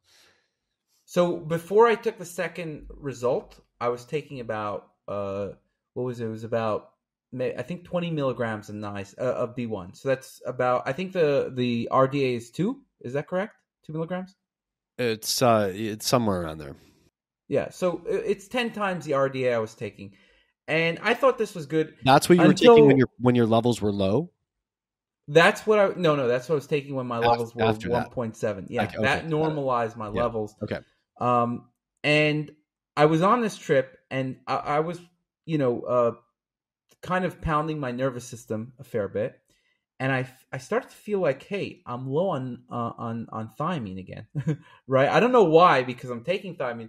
I took thiamine, and it was like, whoa, that just completely went away. This is when it was already 1.77 in my blood, so I wasn't even deficient in my blood, and I still felt like thiamine was having a very good effect on just on my general health, on my mood health, and so I just think that, like, so thiamine, the RDA was completely off. B2, I take that because there was a clinical study that showed I have that MTHFR mutation. Never really felt any significant effects, by the way, with a large dosage of that. So, but I still felt like maybe a slight effect, but it could have been the placebo. Nothing significant. B3, massive effects. And then B7, I noticed a very significant effect. B9, I noticed a significant effect. B12, did not know. I'll tell you what I did not notice an effect from. B5, B2, and B6 from taking like large dosages. And it turns out that my levels of B5, B6 were normal, and actually B2 was also normal. So it kind of correlated that. I mean, my B2, it was 10.7 here, and the range was 1.6 to 68. So I wouldn't say it was like high up on the on the level, but it was not bad. And actually, this one came up. My B2 went up a lot, and so when I took mega doses of these vitamins that I was in mid range or higher levels, didn't notice any effect. I was actually in my B6. I was twice what the normal range is on the blood test I'm looking at now. And so when I took it, I just didn't notice no effect whatsoever, pretty much. I mean, but when I took all these other ones, noticed a massive effect. Yeah, one of the problems. So I think there's I mean two principles that are important here. One is that it's very possible for someone to have more than one problem at once, which makes any of the problems harder to figure out. And that's even true. Like one very underappreciated thing with inborn errors of metabolism is that you can have carrier status for two different inborn errors of metabolism, but the compound heterozygosity creates a severe inborn error that is almost undiagnosable because of the combination effects, but is clinically just as bad as being homozygous for either one of them. I mean, that's not true of combining any two. It's just it can be true of certain combinations. The other, and similarly with moderate problems, but the other thing is with the B vitamins, there are so many interactions, and that's part of why they're called like B1, B2, B3, et cetera, rather than like vitamin H and G and so on. And one of them is that many of them are like their absorption is dependent based on ATP trapping in the cell. And the problem with that is that all the B vitamins, especially the first 7, but all of them to some degree, are important for ATP production. So you can have a primary deficiency in one that then causes secondary deficiency in the others because your ATP levels are dropping. And so you're absorbing a lot less from food because it gets into the cell and it's not trapped by ATP as efficiently because there's less ATP. And so, you might find that your levels of your absorption of other B vitamins increases as you fix your weakest link, right? So and then in the case of thiamine and folate is one of the things that has to be recycled using NADPH, which comes from the pentose phosphate pathway, which is critically dependent on thiamine. That's one of thiamine's key roles.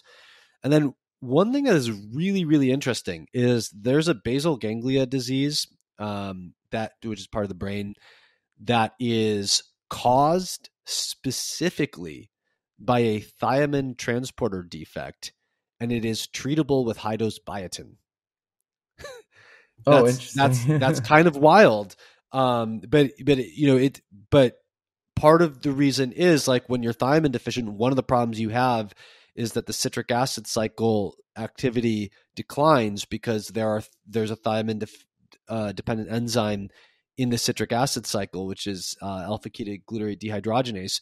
But then the whole citric acid cycle depends on repleting oxaloacetate through pyruvate carboxylase, which is biotin dependent. So it's like you don't have a citric acid cycle if you don't have enough biotin. And the citric acid cycle doesn't run if you don't have enough thiamine. And so even though the primary defect is in thiamine transport, for some reason, biotin co-supplementation profoundly improves the clinical result of thiamine supplementation. And that's probably because you can't get normal thiamine levels, but you can get kind of not profoundly deficient levels. And you just need to raise up its metabolic partners in order to maximize what you can extract from that benefit. So I don't know that it really tells us anything that there's multiple B vitamins running low across the board. I mean, it is interesting, and it's interesting the combination. So you said, what were the ones that you were deficient in? Thiamine, folate, and what else? The ones that based on blood tests and other markers, like the ones I know I was deficient in is thiamine, niacin, folate. Those two I'm like for sure I was for sure deficient in. The other ones, folate and biotin. I think you have some evidence on biotin as well. Well, I don't know if I was deficient in biotin, right? What I can tell you is that you were suboptimal in biotin. Yeah. Okay, maybe, I don't know, but it was at the lower end of the range. And when I took a high dose of biotin, I felt a very profound effect. Does that mean I was deficient? I think it means that, well, remember, you were already taking 150 micrograms over and above your diet when you tested towards the low end of the normal range, so take the supplement out and you might have been closer to where I am, although my food biotin intake is very high, right? So, but if I took the liver and egg yolks out of my diet, I would be well under the normal range, I think. But you might not have been where I was, but I think in the test, did it show that you were under the normal range? Like, because these I'm labs have I'm in the bottom. I'm in the bottom 10.25% of the normal range. But remember what I was saying before. If I'm right that it's a transporter defect, it's not. What's not stunning to me is that I'm there. It's that I'm there despite how high my biotin intake is. Right, the normal range is based on normal intakes of biotin. My biotin intake is way above the normal just from my food. But if it's a transporter issue, then the cellular level is going to be underestimated by the plasma level. In any case, I do feel better when I don't take methylfolate is one of those things that helps the conversion from. First of all, I notice it increases dopamine. And I notice it increases serotonin. So I notice it increases dopamine because if I take it at night, I can't go to sleep. Right. So things that increase dopamine when I take it at night, it makes it much harder to fall asleep. Whereas if I take serotonin, it makes it much easier to fall asleep. So if I just take, I believe the normal reaction, like the normal healthy reaction to methylfolate, is nothing. I think nothing is the only normal healthy reaction to taking methylfolate. So like if you're not deficient in folate and you don't have some kind of weird buffering capacity with methyl groups or something like that, nothing. I don't think anything should happen when you take it. But in order for me to feel an effect, I need to take 5 milligrams, or else, I mean, like, you didn't say that part. Yeah, no, yeah. I don't think like if I just take the RDA, 400 micrograms, I won't notice any acute. Meaning, it's probably having an effect. It's just that I'm not able to notice it on a conscious level, so it's not above the placebo value. Like basically, there's kind of like this level where it's like the placebo, where you're like, I don't know, like I'm feeling a little different, but is it the placebo? Who knows? Then there's this level like, I don't ever feel like this exactly, right? Like this is something that's different of like significantly different. And then I do that experiment, let's say 3 times or 4 times. And if the same thing happens every time, then I get some kind of feeling that this is not the placebo effect. If you really want to placebo control it, if you have a friend you trust, you can have them spike your Yeah, drink with methylfolate or it's cellulose just powder or something. yeah, it's just not convenient to do No, it it's not that way. I convenient at mean, all. No, it takes a lot I've never done that. longer, Yeah. but in any case, I do it in this way, and but it does take. It could be 3 milligrams. I don't know, but 5 milligrams is where I start to really notice the difference. Is that a deficiency? I don't know. I think No, no. When I said that the normal reaction is nothing, I was thinking in the 400 micrograms. sub-milligram range. Yeah. And I don't know. I mean, I think it's conceivable that you could get a pharmacological neurotransmitter manipulation from a high milligram acute dose. So yeah, but the same thing with biotin. If I just take 100 micrograms biotin, won't notice anything. Take 10 Yeah, but I milligrams. don't. Yeah, but right. I don't buy that as a pharmacological effect because I think that you could be fixing a small problem a lot more quickly. I guess the question is whether how fast does this wear off? Are you talking about something that lasts an hour long, or are you talking about something Uh, like it'll where? last about like 10 hours. And by the way, you just reminded me of something. So when I tried biotin at night, I wasn't able to go to sleep. That's how you know when something gives you energy, when you take it in the evening and you can't go to sleep. Like it pushes off your time. It's like instead of I'll normally start to feel tired at, let's say, 10 p.m., 10:30 p.m. If I take something that's giving me a lot of energy, I won't be able to go to sleep until like 1 a.m. In the case of niacin, it was 4 a.m. Whatever. Basically, the more energy it gives me, I just took rapamycin and actually gave me a shit ton of energy. And like I'm sleeping now, like I was sleeping 5 to 6 hours without any detriment in my function. But it's pushing the amount of time. Like I wasn't really getting tired at 10 p.m. because of the rapamycin. How long did you continue to take 1 milligram of biotin for? I'm on it. I've been on it for like a month now. A milligram of Okay, biotin. and do you have any benefit that's come from it that you're retaining? So that's where you start to get into a little bit of a problem, right? I'm taking like 80 stuff, Right. literally a Well, day. this I Yeah. mean that goes back to my my approach versus yours and the trade off there.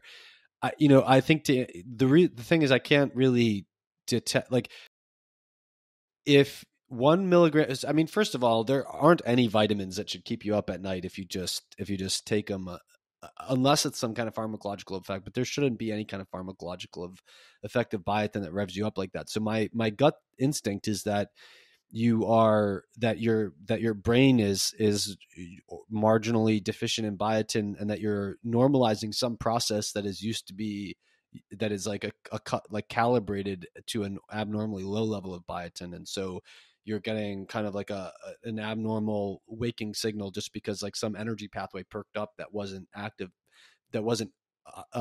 active as it should have been before. um, and I think the real critical question is like, is the biotin doing something that lasts? Because if taking it a milligram a day over time is giving you a chronic benefit that's accumulating, then I think it's probably fixing a deficiency. Whereas if the only thing that you get is something that lasts an hour when you acutely take the dose, it might be a pharmacological effect, but it's way too hard to tease that out from the alternative, I think. Well, I do think that like there are clinical trials on benefits. For example, in I know there are, but diet. none of them. Yeah, I know. I have all of them stacked up right next to Right, I me know, I'm in sure you printed know. paper. Uh, And these are people who are presumably not these biotin these are deficient. all these are all randomized controlled trials of high dose biotin right here. Right. But these are people who are not diagnosed with biotin deficiency. Yeah, I know. Yeah, no, I know. I've read them. So, look, the problem is absolutely none of these trials tested the high dose against the lower dose. So that means that none of them have Mm, any evidence about the dose at all. Like one of the big mistakes that fair people enough. make is they're like, oh, 5 milligrams of biotin helps with diabetes, therefore you need 5 milligrams of biotin to help diabetes. That's total BS. Like if you didn't compare 5 milligrams to 2 milligrams, you have no idea whether 5 milligrams does something that 2 milligrams doesn't do versus 200 micrograms. And the other problem is, but I've also like, I have another giant pile of papers to my right on the floor over here. I'm trying to keep them organized so they're in different places, that are all on the experimental evidence that there is pharmacological things that biotin does inside cells at high concentrations that it doesn't do normally. And none of these, like I've read all these papers and they're all thoroughly unconvincing, because what they're all showing is that all of these effects occur at doses of biotin that will cause appreciably more of the stuff that biotin always normally does, which is activate biotin-dependent enzymes. So there's no evidence whatsoever that there's any dose of biotin that does something different than what nutritional biotin does to activate biotin-dependent enzymes. I'm not saying there's zero evidence that nothing else happens except the activation of those enzymes. I'm saying that no one has ever shown anything happens at a higher dose of biotin than is needed to maximally activate the biotin-dependent enzymes. So therefore, no one has ever shown that there's a pharmacological effect of any dose of biotin, and that makes it even more doubtful that if you show 5 milligrams of biotin helps with glucose tolerance in diabetics, that that lower doses wouldn't have been needed. But the problem is that I think that everyone is marginally suboptimal in biotin by and large, especially if they're eating a lot of protein. And so you take a diabetic who's been marginally deficient for the last 30 or 40 years, and you pop in a high dose, all you're doing is correcting the deficiency or the marginal suboptimal status just really fast instead of taking 6 months to do it. So have you ever taken a biotin pill in your life? I've taken 5 milligrams of biotin. Did you feel anything? Well, one time when I took the terbinafine, after a few days of it, besides this massive twitching problem, I developed a foot drop gait abnormality that I thought was lead poisoning. And much later, like 2 years later, after all these problems were gone, I developed this foot drop again. Even my girlfriend at the time noticed it, and I went to a neurologist. What is a foot drop? It's like, I mean, it would be easier if you like go on YouTube and Google. YouTube search it, but it's sort of like it's a gait abnormality, so you're not walking right, and it's like you can't like. I felt that basically like I had to lift my legs up really high to take a normal step so that that it didn't like flop. Okay. So it felt like one leg had some kind of weight on it. So I at the time I thought I cured myself by taking all the B vitamins at high doses. That's what I remembered from this. And so by the time I went to a neurologist, the neurologist was very convinced that it existed because my girlfriend at the time had witnessed it. So she was, even though I'm the one who told her that, she put a lot of stock in this.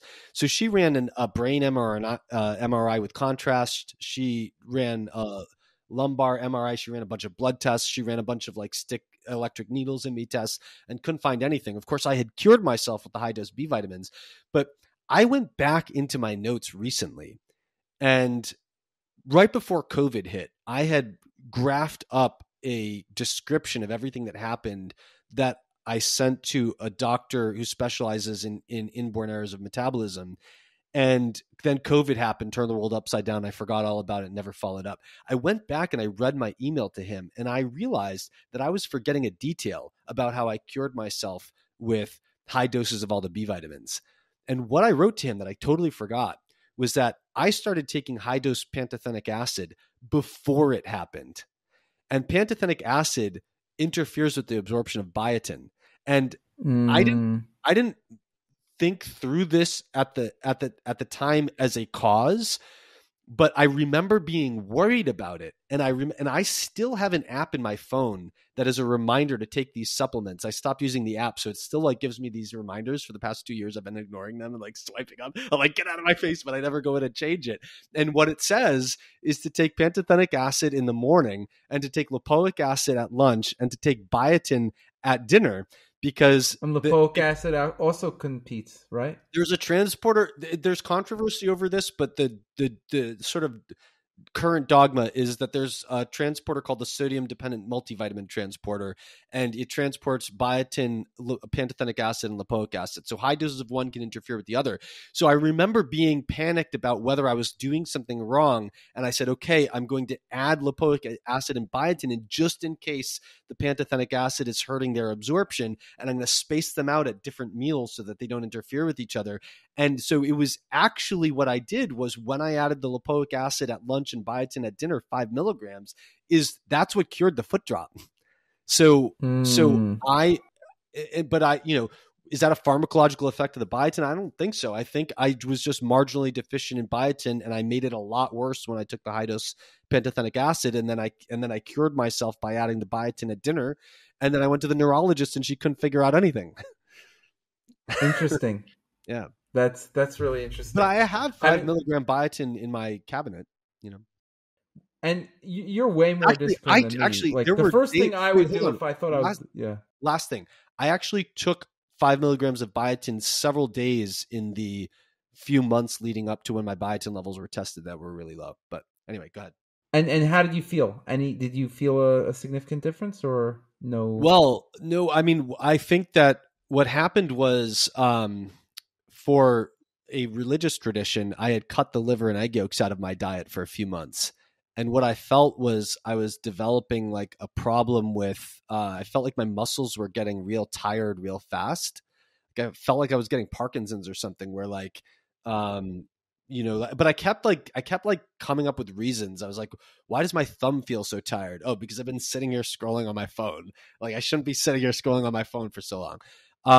But as soon as I added the liver and egg, what happened was, this might be a B vitamin thing. So I felt a lot better when I high dosed all the B vitamins, including the high dose biotin. But then after that, I added the liver and egg yolks back in for months before I got my serum levels tested. So it was months of eating a lot of liver and egg yolks, and it was, a few days of taking high dose biotin. And so I do think that was a biotin issue as well. What did you feel acutely when taking the biotin? Were you not able to notice an effect? I don't know, because I took all the B vitamins and I felt better. I felt like the problem went away. But although that was you hard didn't take biotin on its own. No, I didn't. No, at this point, I felt like I was getting a problem, and I was just trying to get rid of it. The reason that I could take months to study what happens to me at this marginal level of deficiency is I don't have a neurological problem, right? But I think if I measured my serum biotin back then, it would have been profoundly below the bottom of the reference range, right? Because I was not eating the things that now have me at the top end of the biotin intake. So I think right now I'm not, right now I feel good, and so.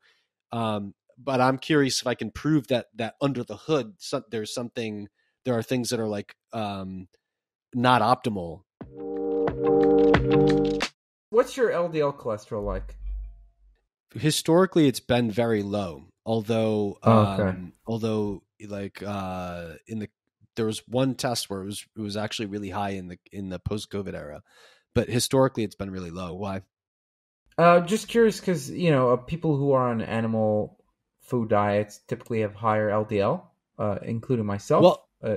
So one of the things that I've been wondering about is, for the last 20 years, whether I have a defect in cholesterol synthesis, because when my diet was 95% animal products with mainlining the most cholesterol rich foods, and then making like butter and cream the rest of my diet, my cholesterol would go up to like a max of 160, and when I was vegan, it was 103. Wow, that's your total cholesterol. My LDL cholesterol, on with supplements to bring it down, went to a peak This is a 216.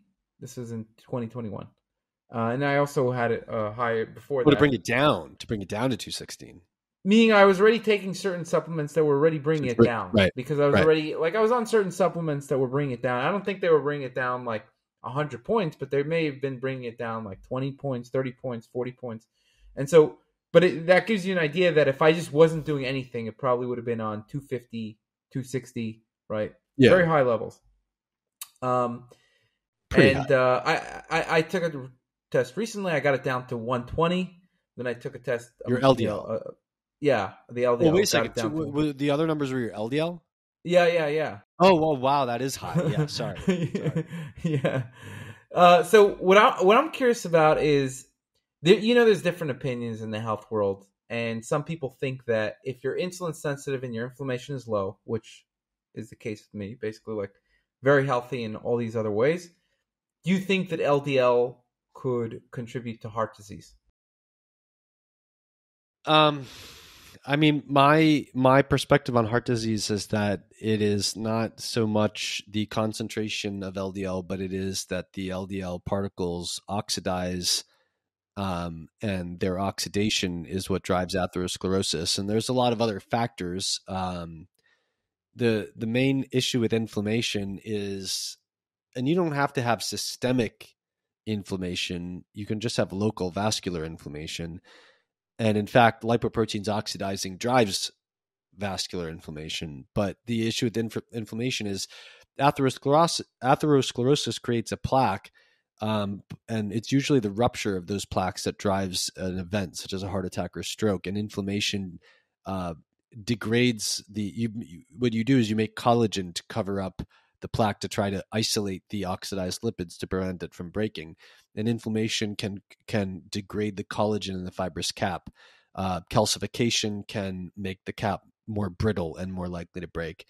But if most people in the lipoprotein space believe that it is a gradient-driven process where higher concentrations of LDL in the plasma create a gradient that leads to LDL moving in the direction of the plaque. And I think that is total BS. And I think that the experimental evidence going back decades was very clear that the cells in the plaque they saturate their LDL uptake at LDL concentrations that are way lower than what anyone has. And the only way you can drive their uptake higher is by oxidizing the LDL, which increases their uptake fivefold. And,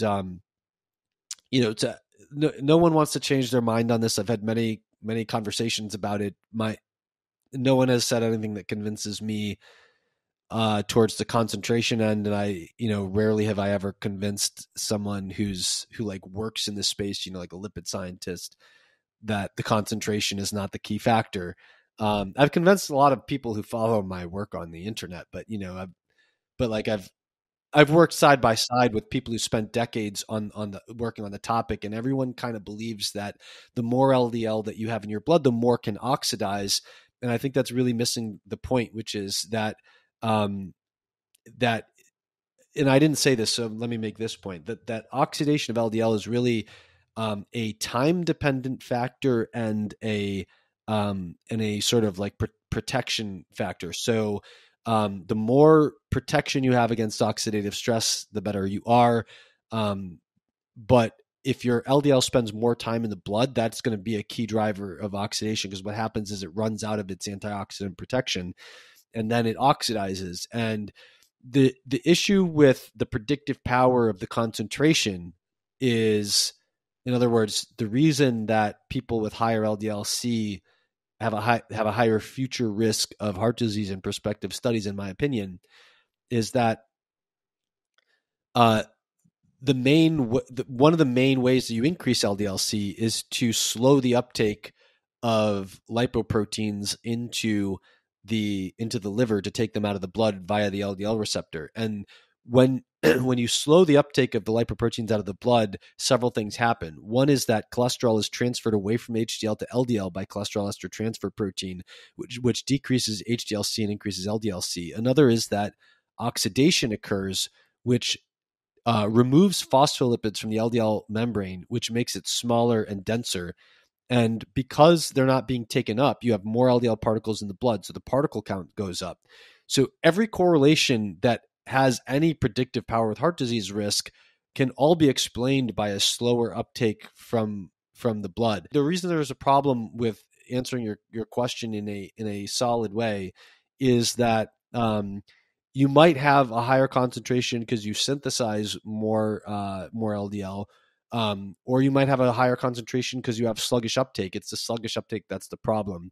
And then for a given degree of synthesis and uptake, you might have more or less antioxidant protection and those other processes we were talking about. So go ahead. Okay, but I'm talking about LDL particle number, ApoB, lipoprotein A. In the Mendelian randomization studies, basically there's a lot of points of evidence, a lot of lines of evidence showing that it is dose dependent. The higher the ApoB, the more likely, or more likely someone is to have heart disease, let's say, right? And again, there's a lot of about all this stuff, so I don't. But just to review some things, there's animal studies, there's association studies, right? But then there's drugs, a whole bunch of different kinds. That there's statins, PCSK9 inhibitors, bile acid sequestrants. There's genetic studies, there's Mendelian randomization studies, there's mechanistic studies. There's kind of like a lot of lines of evidence pointing to higher LDL particle count. And LDL cholesterol that they're testing is just kind of a correlation with LDL particle number, ApoB, and maybe some other things. But my question is, so do you think that the higher LDL particle numbers, higher ApoB, does not influence heart disease or cardiovascular disease or atherosclerosis? It's just influencing just what your oxidized LDL is? Do I have that correct? Or Yes, that's exactly correct. And that covers every single line of evidence that you just cited. So all of the cholesterol lowering drugs work by increasing the LDL receptor activity in the liver.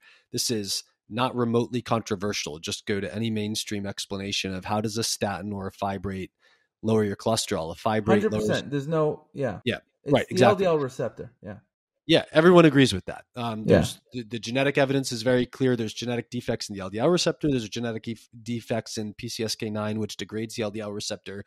There's a linear correlation with heart disease across the genetic impacts. The animal experiment, same thing. Anything that you do But to your increase serum levels are then telling you what your LDL receptors are like, right? So well, yeah, it doesn't matter. Not really. Yeah. Not Okay. really. So, like, the problem is if you have, let's say that total to HDL cholesterol ratio, or pick whatever your marker is, has a 30 or 40% R squared correlation with the 10-year or 20-year or whatever future risk of heart disease. I'm just making these numbers up. It's something like that, right? So one of the problems is that if you adjust the lipid markers for each other, they don't give you any more information than that, right? So there's, maybe you're winding up with like 30% of the variation in heart disease risk explained by this. Now, that doesn't in and of itself hurt the argument that it's the concentration that matters. But because it could be the concentration that matters that accounts for 30 or 40% of the risk, and then the inflammation, calcification, all the other stuff is the other part that accounts for it. The problem is that also means that there is some 2/3 of the variation in your lipoproteins that's not giving you that information. In other words, there's a component of the variation of the lipid parameters that explains a component in the risk. Not only does that tell you that there's components in the risk that aren't explained by the lipid parameters, it also tells you that there's components of variation in the lipid parameters that don't tell you anything about that risk, or at least it's consistent with that possibility. And I mean, you don't know that that's the case, but it may well be the case. Um, and so if my model for looking at it would be that the component of blood lipid parameters that is explained by LDL receptor activity is what's actually driving that risk. And that if you alter the blood lipids in a way that doesn't interfere with clearance rate, so for example, you increase cholesterol synthesis without decreasing the clearance rate, you will not contribute to heart disease. That would be my testable hypothesis to Okay, I see what translate you're that. saying. Okay, so you're saying if somebody eats a high animal food diet, they're increasing cholesterol synthesis, but it's likely that their clearance, they're not changing their clearance rate, so therefore their cholesterol is going up. But Well, that not doesn't mean necessarily. that So, they're. so saturated fat does decrease LDL receptor activity. So, if you increase cholesterol Oh, synthesis okay. in the liver, you'll have higher free cholesterol in the liver, which will decrease LDL receptor activity. And then the So other you seem to issue, agree that eating more saturated fats is going to increase the risk of heart disease or cardiovascular disease because it's reducing it the could in LDL some people. receptors. It could in some people. Right. Not you But if your LDL is but already look, super low. yeah, but the issue with fats is that there were several decades where they did many randomized controlled trials of replacing saturated fat with polyunsaturated fat. And most of those trials were very poorly designed. And if you take the ones that the handful that looked quite specifically at that single variable, they miserably failed to show that there is a benefit to heart disease risk. And I think that part of the reason is that more that saturated fat versus polyunsaturated fat will tend to decrease LDL receptor activity, but it will also tend to decrease the vulnerability of the lipoprotein to oxidation because you have less PUFA in the LDL membrane. And Daniel Steinberg, who is the author of a history called Cholesterol Wars, the Skeptics versus the Preponderance of the Evidence, and was also basically one of the chief architects of the NIH consensus that cholesterol causes heart disease. His argument was always what he played a major role in the elevation of monounsaturated fat to sort of darling status for a time, because his argument was if PUFAs increase LDL susceptibility to oxidation, but saturated fats raise the LDL concentration by slowing the LDL receptor activity, MUFAs would be the most neutral fat because they're less likely to slow LDL receptor activity and also don't do anything to increase its propensity to oxidize.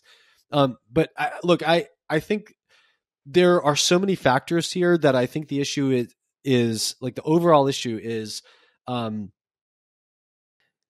you're playing a certain level of risk if you want to say that the correlations that are observed in the general population don't apply to you because there are different contextual factors, because we don't have the studies that really look at, and some people are working on that, like with the stuff that Dave Feldman is doing is trying to divorce like what happens when you have this LDL concentration on a totally different diet, and I think that's great work. We need it.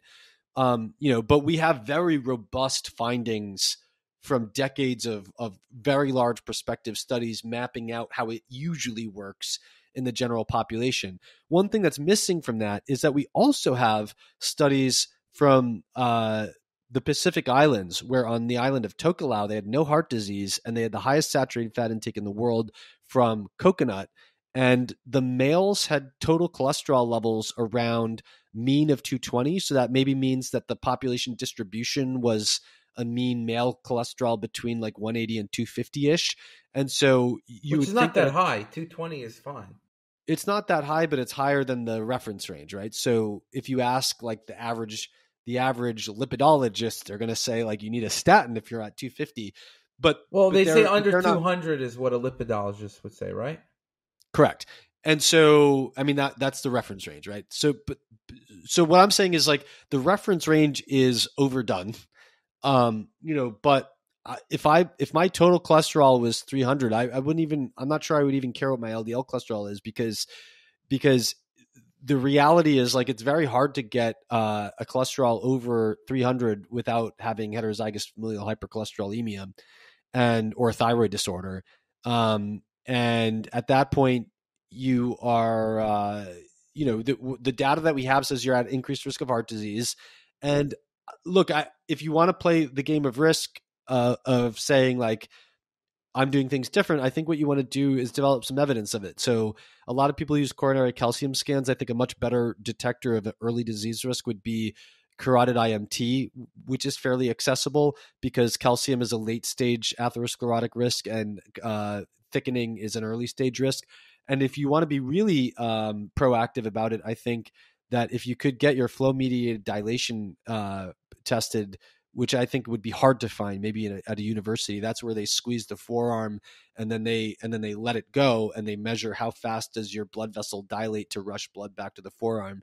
And then things you can easily measure at home, like heart rate variability and blood pressure, and pulse and exercise tolerance and things like that. I think if all those ducks are in a row, and you never develop endothelial dysfunction, you never develop a thickened plaque on a carotid IMT, and you never develop any calcium scannable on a calcium scan, I think you have a pretty strong argument that your LDL is fine because you have all these other ducks in a row.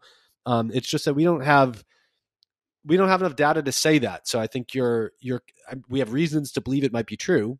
And I support looking at those things, and I might do the same thing that you would do, and that I just said I would do if that were my situation, rather than my cholesterol being hard to get above total 160. Right. And and I have numerous friends and clients who take that approach, and I'm very open to that. But I do think you want to measure the metrics. So to sum it up, and I think we agree here. I think what you're saying is there's a lot of metrics that are important that you can measure.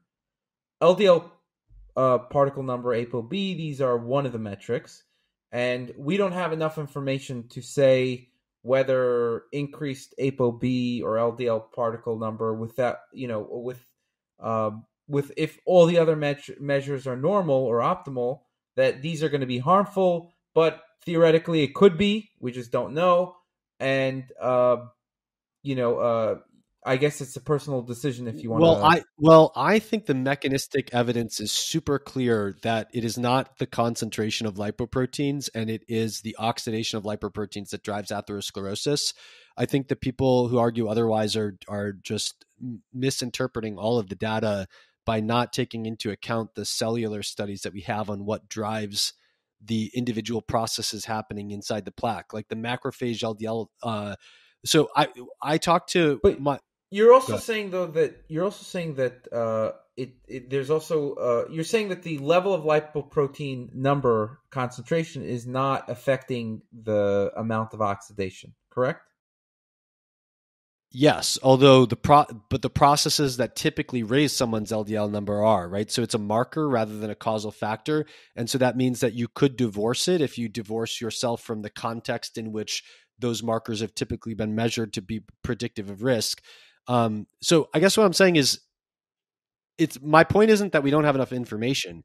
It's that we can't measure in you the rate at which your LDL is oxidizing. You can measure your oxidized LDL, but no one has validated that as a marker of the dynamic process of LDL oxidizing to get into a plaque. And so we can't measure that. Then, I can't tell you whether your 200 LDL-C is driving atherosclerosis, except to look at whether you have atherosclerosis. And since you can look at whether you have atherosclerosis, and you can look at some of the other predictors, like endothelial function and heart rate variability, and blood pressure, then I think that you can for yourself say, all right, I'm going to take this into consideration. I'm looking at these other factors, and I'm also going to be proactive about measuring whether this process is happening in me. And I think if you're developing atherosclerosis, then you want to rethink that. And if you're not, then I think you're in a good camp. But it's just that we don't. There's no. Although I believe that it's oxidation and not concentration that drives atherosclerosis, there's nothing testable in any individual where we can say you are not oxidizing your LDL. And so therefore we have to fall back on the lipid markers that we have to predict the probability of what's happening. And if you want to argue that I'm not the probable case based on those numbers, then I think you just need to use the other markers you have available and markers of the actual disease process to say, hey, my arteries are clean. But in any case, yeah, I mean, we went way over the time. I really appreciate that. I feel like I could talk to you for a long time. I had like a bunch of other topics, and we kept We'll on have to do getting again like, sometime. yeah. I mean, I really like talking to you because you really do have a lot of good information. And Thank I you. feel like, yeah, every time I talk to you, I learn quite a lot. So Had a really, great time really good talking to you as stuff. well. Yeah. Thanks for coming on, and yeah, have a great day. Cool. You too, man. Hope you enjoyed this. Please subscribe, please like, please review, whatever it is. YouTube you like, iTunes review it, and this way I will do more of it if I see that people are really liking this stuff.